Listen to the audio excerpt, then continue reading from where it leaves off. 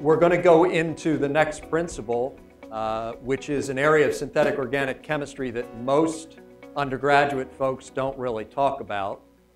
And it's usually something that you pick up in a graduate level course.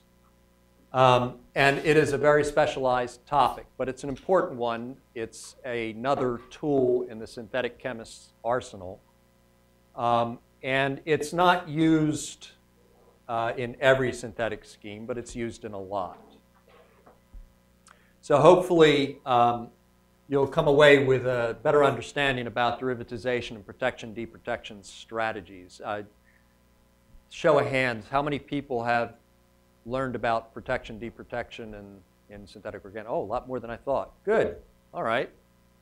So synthetic routes and derivatization and chirality, that's really where it's used tremendously, is in creating chiral molecules, particularly in pharma.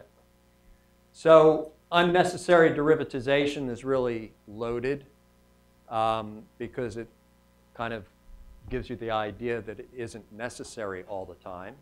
That means that you really have to think about how you're going to approach your synthetic steps, because we end up with a lot of functionalities that we can't use in the molecule right away, and we want to save and not have them reacted at a certain point in the strategy. So again, design is a critical part of this. Since most of you know why it's used in chiral resolutions, hopefully I won't be too repetitive. So it's a disclaimer here. This is highly specialized, I think. Synthetic organic chemists do this a lot over time. It's something that you get an intuitive sense about, and it's really in the total synthesis of natural products and complex molecules. It's used a lot. It's a skill, though, and like any skill, it's something that you can learn and get better at. So, you know, it's not as though you can't learn how to do it and do it well. So like this quote, no single correct route, however, some will be obviously better than others. I think this is an area that is going to eventually undergo a lot of change, because as we computerize and automate more, the ability to do retrosynthetic analysis is going to actually become a reality. And so the necessity of becoming encyclopedic with named reactions and that intuitive sense, I think, is going to grow less with time, because computers are a lot more sophisticated. They can hold 8 million reactions in memory, whereas most synthetic organic chemists can't do that. So the idea is that we need to come up with ways to synthesize molecules from a lot of different directions. So this is just a standard molecule, not anything special. It gives you an idea of how it might be built. There's lots of ways it may be built. You've got acetylenes here, which again, highly energetic molecules, and in this industry are generally not looked upon as something that we like to use, although they're used quite a bit in early medicinal chemistry, route development, and that kind of thing. They're used academically, like I said, both aziridines and acetylenes and that. Once again, we use these molecules because thermodynamically and kinetically they go, and they go very rapidly, so we like them. We can make whole libraries very quickly. So you know what a protecting group is. Basically, we're just trying to protect the molecule and ensure that the framework that we're interested is maintained, at least for a step or two, until we can do a different kind of chemistry on that particular functional group. So it avoids interfering with another reaction, and this idea of easy to put on and easy to take off is important. But what is the issue here is it violates the principle on atom economy, right? Where obviously if you're using a protecting group, you don't have an atom economical reaction by definition. So it's really the downfall. I won't spend, again, a lot of time, but it's just we want to react this thing, but we're afraid that that particular ketone will react, where we want this end to make the alcohol, so we just protect it so we can reduce the ester to the alcohol. Standard reaction, we protect it. And there are a lot of choices for how to protect it. This is just one. Again, there are whole libraries of protecting groups. So again, in our decision to protect a group, we can be better or greener in which choice we make for the protecting group. And then the overall reaction ends up with the alcohol. So these are a few examples of common protecting groups. So amino, what do you notice about these particular molecules in general, with protecting groups in general? Are they small? Are they large? They're large. They're large and bulky for a reason. That means that they won't react when we put them on the particular molecule or the functional group we want to protect. We want to make sure that the reagents, usually pretty aggressive, that we're using, like lithium aluminum hydride, won't react with that particular functional group. So they're many times sterically hindered so that the other molecule cannot get in. And again, once again, from a mass efficiency perspective, from an atom economy perspective, this is a bad strategy. Again, examples of carboxyl type protecting groups, and I just have an example of sucralose. So are you familiar with what sucralose is? Artificial sweetener, Splenda. And they start out with a sucrose molecule. It's kind of interesting. Rather than using that as a sweetener, they tritylate it, and then they detritylate it, and they chlorinate it, and then they deprotect it. So they end up with this chlorinated molecule, sucralose, which again is Splenda. Now, what can you say about that? If I didn't show you what the trityl molecule was, you might suspect that it's got some problems. But for every single sucralose molecule, how many trityl compounds do we have, or molecules? So we introduce it in basic conditions, pyridine, which is not a very happy compound itself. It's not nice to work with. It's got a lot of safety and health issues associated with it. We cleave it under rather mild conditions. And there's 3 of these types of molecules for every molecule of sucralose. So when we're talking about kilos of this stuff, again, a massive amount of waste that we're dealing with. So obviously, if there could be some other way to get that artificial sweetener, we would like to do it.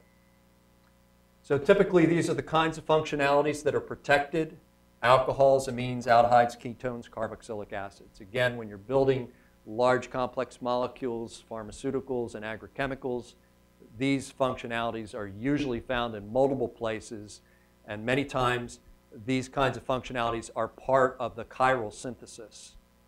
And sometimes it's not always easy to tease out when actually a protection reaction is taking place because there's simultaneous reactions happening. So you get a transition state that's actually being protected. So again, I'm sure if you're practicing synthetic organic chemists, you know this. Some routes are better than others. And the trick is finding the right route. So this is, for those who don't do this, you study the molecule, you assess the topology, the bond connectivity. It's all about making and breaking bonds in the order in which you're making and breaking those bonds. You identify functional groups that either you want to maintain, protect, or put into the molecule. And this notion of strategic bond disconnections is an important one in how you're designing that molecule. Just as you want to make strategic bond connections, you can do those disconnections in a way that will help you to establish the molecule you're after. So you always are looking for your stereogenic centers. And again, we've talked a little bit about racemic mixtures and chirality and the difficulty that chirality introduces into a total synthesis of any kind of product. And stability of the overall molecule is important. So once you understand the target and you're trying to reduce the molecule to similarly sized building blocks, okay? And very early on in the second presentation, I believe it was, where we were talking about strategies of whether it's a linear synthesis or a convergent synthesis, really at the end of the day, from a green and a sustainability perspective and a life cycle perspective, it doesn't matter. There's a lot of people who spend a lot of time saying a convergent synthesis is better. It's really just a variation of a linear synthesis. If you go far back enough, it becomes a linear synthesis. It's just the size of the fragment that you're bringing into the overall molecule. So don't get distracted and don't get into arguments with people saying, gee, a linear is inherently less efficient than a convergent synthesis. It's nonsense. It's not the case. So again, you think about the complicated features and then talk about the oxidation states. Remember that back in the energy discussion I was saying, we many times don't pay as much attention to oxidation states and using that in the overall synthetic scheme. But that's really important, is where we choose to oxidize, where we choose, if we have to do a chiral synthesis, and we have to do a chiral resolution, the order in which we do that resolution makes a lot of difference. If we do that chiral resolution as early as possible, then you ultimately will have a much more mass-efficient reaction than you will if you do it very late stage, because you build up a larger portion of the molecule. Okay? So again, if you have to do a chiral resolution, then do it as early as possible. And ideally, if we could do everything by asymmetric catalysis, that would be the way to build a molecule in terms of chirality. So again, there's lots of different ways particularly to get to that thing. We can oxidize, unmask, we can reduce or unmask. So again, this notion, there's lots of different ways to get to where you want to get to. Not all of them are going to be equally as good. Symmetry is important, and pseudosymmetry are extremely important. Multiple bond disconnections, extremely important. Bonds to heteroatoms, easily formed. And carbonyl groups, as you know, are very useful in synthetic schemes. So double bonds. Remember when we were pointing out in the renewables, one of the things that's very different about many of the natural products is they aren't as heavily conjugated molecules, right? Whereas most of the petroleum are in highly reduced state forms and lots of double bonds. So it's a lot easier synthetically to work with those kinds of molecules. We can just exploit the double bond, or in some cases triple bonds, depending. How do we avoid it? Well, if you can, you find something.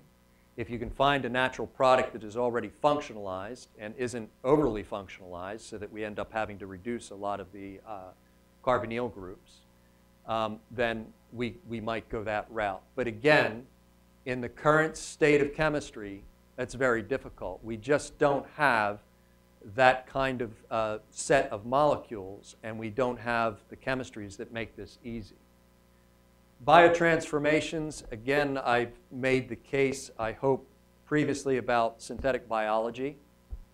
I think that hopefully you will begin to see synthetic biology as just another tool in the synthetic chemist's toolkit. All right, so we can construct a molecule, or I'm sorry, construct an organism.